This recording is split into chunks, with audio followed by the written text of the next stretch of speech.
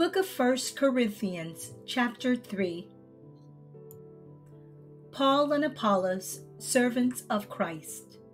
Dear brothers and sisters, when I was with you, I couldn't talk to you as I would to spiritual people.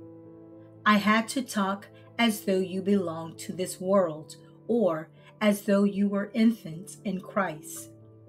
I had to feed you with milk, not with solid food, because you weren't ready for anything stronger. And you still aren't ready, for you are still controlled by your sinful nature. You are jealous of one another and quarrel with each other.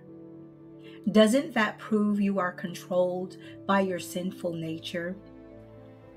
Aren't you living like people of the world?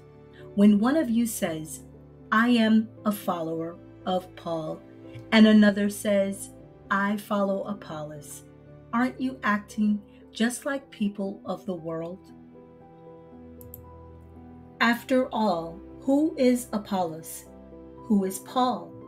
We are only God's servants through whom you believe the good news. Each of us did the work the Lord gave us. I planted the seed in your hearts, and Apollos watered it, but it was God who made it grow. It's not important who does the planting or who does the watering. What's important is that God makes the seed grow.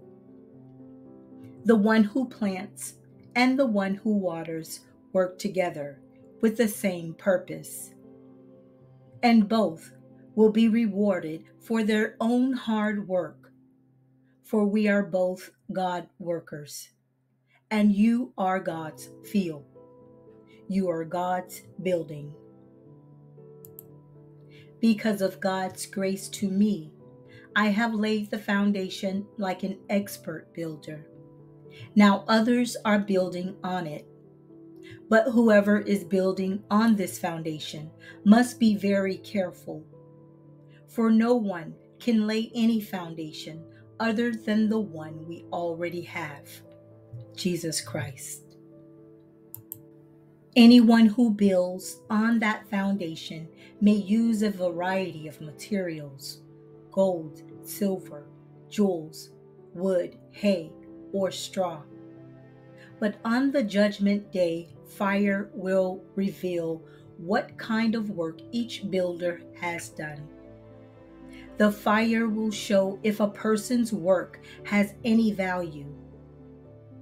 If the work survives, that builder will receive a reward. But if the work is burned up, the builder will suffer great loss.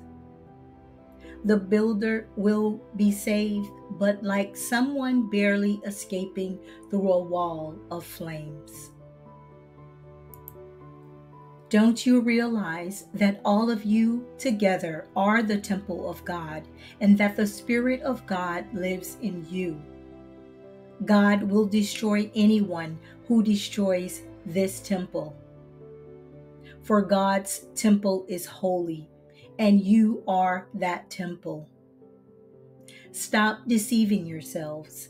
If you think you are wise by this world's standard, you need to become a fool to become truly wise. For the wisdom of this world is foolishness to God, as the scripture says. He traps the wise in the snare of their own cleverness. And again, the Lord knows the thoughts of the wise. He knows they are worthless. So don't boast about following a particular human leader, for everything belongs to you, whether Paul or Apollos or Peter or the world or life and death or the present and the future. Everything belongs to you, and you belong to Christ, and Christ belongs to God. Stay tuned for 1 Corinthians chapter 4.